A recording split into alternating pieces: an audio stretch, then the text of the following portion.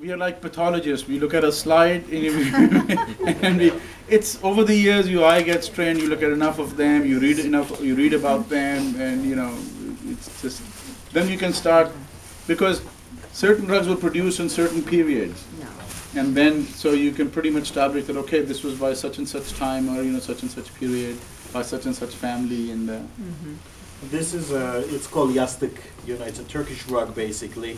And in those times, they used to use as a pillow, like it would have a backing, and people use it as a either a sitting on it.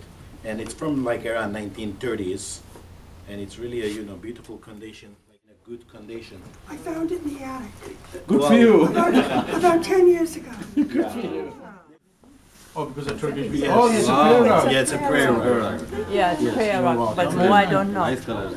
Yeah, this is another, Turkish rug, and it's a nice prayer rug. There's we call like a ladik, it's a ladik family. But again, in this rug also, it's not too early. It's I would say again, the age is around 1930s and 40s. I think it's older. I mean, it must be from 19. In a way, we tell about the colors. Yeah. The older colors they have the like a 1920s and earlier rugs. They have a natural dyes.